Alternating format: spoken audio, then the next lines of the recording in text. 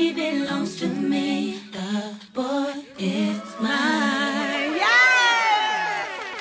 So after watching Brandy versus Monica, who do y'all think won the versus battle? Real music and real talent. The black community was reminded what it's like not to have auto-tune in a song. I'm just happy they didn't drink that nasty behind Ciroc that was sitting there the whole time. I could have had a little less poetry from Brandy, but I did enjoy all the music that she was playing. Monica's the type of friend you call for anything, to bail you out of jail, help you with a fight, help get rid of your man, or help you pick out that best outfit. She just seems so real to me. Brandy and Monica are living examples of what happens when black doesn't crack. Ashananaboba. What we can learn from this is how they were able to squash their beef after all these years. The professionalism, organization, and woman empowerment were amazing in that versus battle. I just need to know when the tour is, because I've already bought my ticket. Well, let's ask the petty audience what they think. How did y'all feel about the versus battle between Brandy and Monica?